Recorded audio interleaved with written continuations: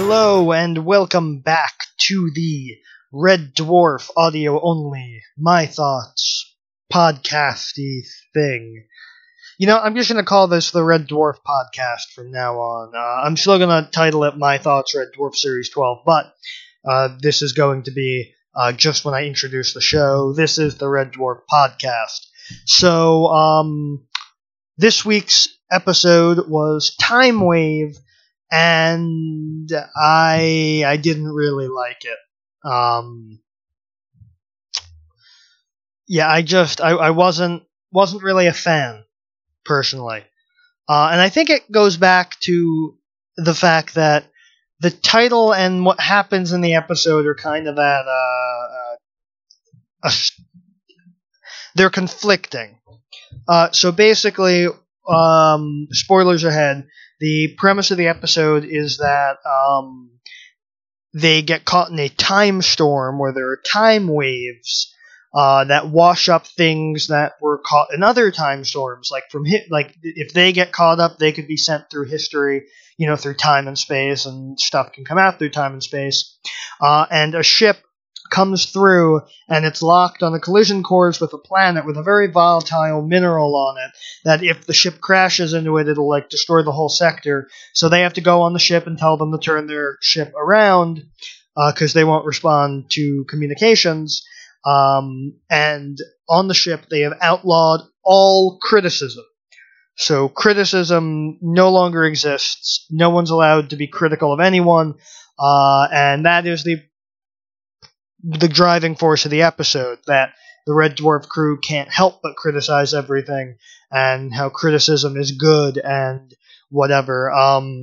But what I didn't really like was that the title, it seems to imply a more interesting premise than we got, the Timewave. So for me, I figured that this might be the source of that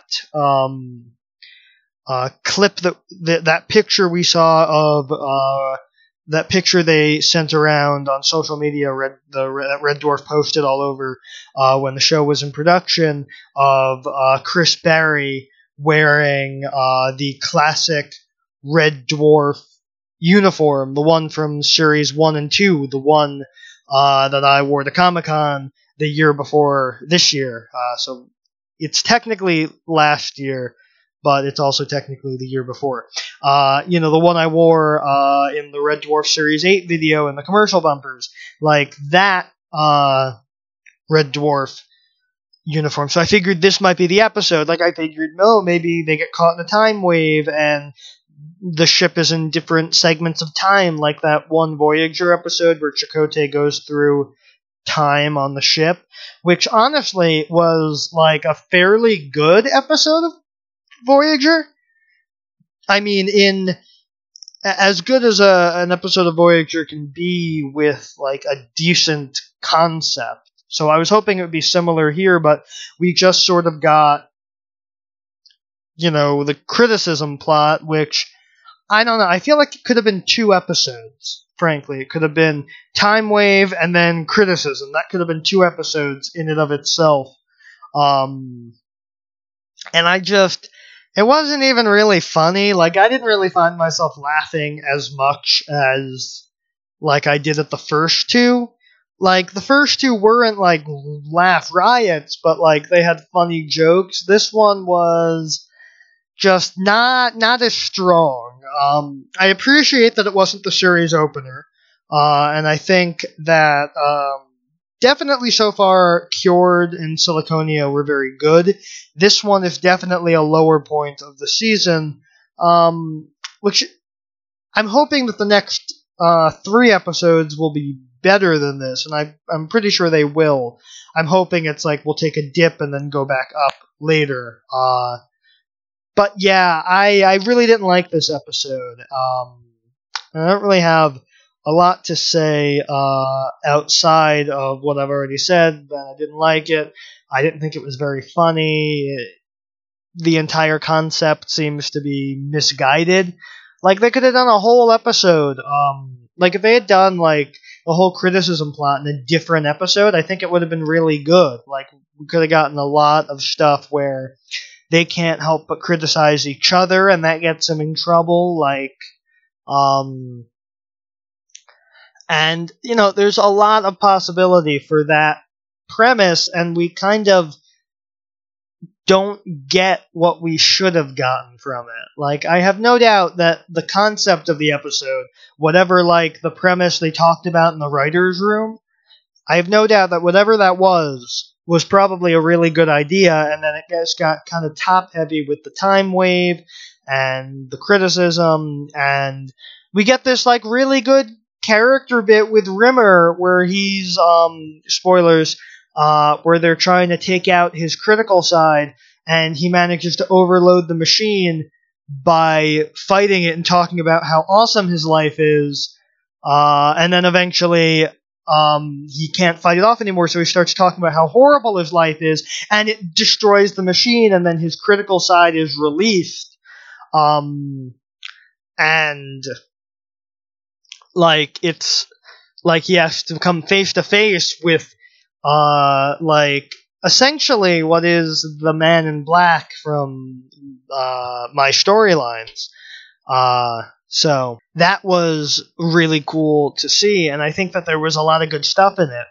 I just, as a whole episode, I didn't like it. There were a handful of scenes that I really liked, and then the rest of it I could have done without. So really, that's like the extent, and it's goes back to the fact that they keep giving us Rimmer is his old self, where he's like, my parents hated me and my brothers were better than me, but we already had, like, twice Rimmer got over it because he realized that his father wasn't really his father, and his father was the gardener, and that he would probably be proud of him. But they keep forgetting about that and willfully ignoring it, and it just annoys me because that Rimmer is gone. There's potential for a Rimmer who is more like, you know, not as crazy about rank, but we keep just going backwards with Rimmer. He's kind of becoming Frank Burns, where for all the development we give him, we take 15 steps backwards. And eventually he's going to end up being a caricature of who he formerly was in the first season, which I think he already has become that, personally speaking. But yeah, so I just really don't like that. So overall, what did I think of the episode Timewave? I think it would have been great if it was actually about the Timewave, and the fact that it was about a ship where everyone, like Amaza Girl, is immune to criticism is a lackluster concept and would have been better suited in its own episode and not in an episode called Timewave. It had some good character stuff, don't get me wrong. It was, I don't know, it's not bad. It's decent. It's a decent Red Dwarf episode. Not as bad as some of the stuff we got in Series 7 or 8, but it's definitely not like the stuff we got in, like, Series 5 and 6. So those were my thoughts on Red Dwarf Series 12, Episode 3. I hope you enjoyed the video. If you want to see more videos about Red Dwarf, you can check out the channel, and if you want to stay up to date about the channel and see my further Red Dwarf reviews or book reviews or movie reviews, you can hit that subscribe button, and be sure to hit that bell icon to be notified. So I will see you in the next video. See you next time. Thank you all for watching, and if you liked the video, you can hit subscribe and watch one of my other videos. My videos can be found on any of these fine sites, and if you want to help out, maybe consider supporting the show on Patreon. See you next time.